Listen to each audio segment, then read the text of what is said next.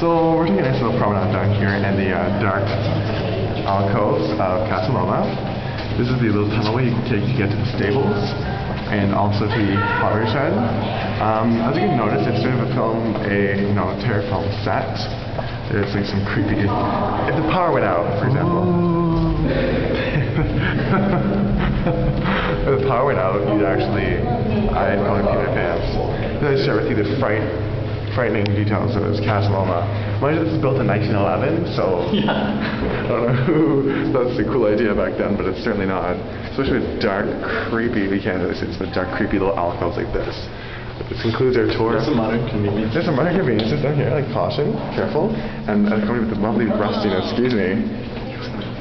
equipment available to all visitors, in which you could probably get tetanus.